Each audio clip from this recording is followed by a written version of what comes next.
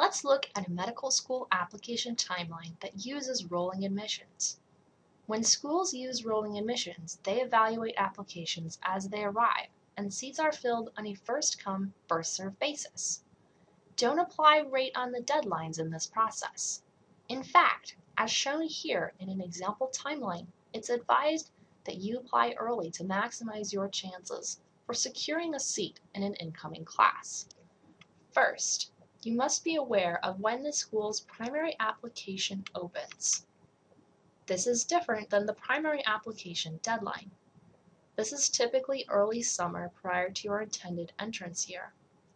Because applications are reviewed on a first-come basis, interviews can start as early as before the primary application deadline. From here, the number of seats left in the incoming class slowly decreases. You will be competing for fewer seats the later you apply in the process.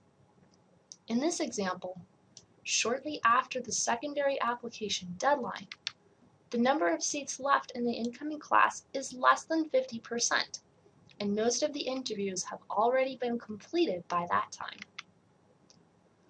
When working with rolling admissions, it's important to keep in mind the factors that can affect your timing in the process. The verification process can take 4 to 6 weeks or longer to verify an application, and the coursework section of the application takes place during this time. The later you apply, the longer it will take for your application to be verified. Letters. A school may not review an application until all required letters of evaluation are received. Test scores.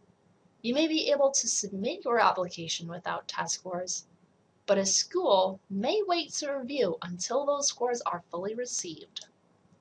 If you delay in returning the secondary application, this can also slow down the process.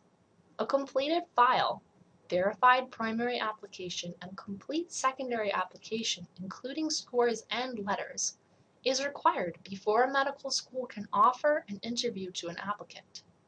This is why it is so crucial to apply early, well before the actual deadlines. Another important note is to also know that schools are evaluating more applications as time goes by. If you apply early, you are being evaluated among fewer applicants. On the other hand, if you apply later, you are competing against a larger applicant pool, and expectations may be higher, thus negatively affecting your chances of securing a seat.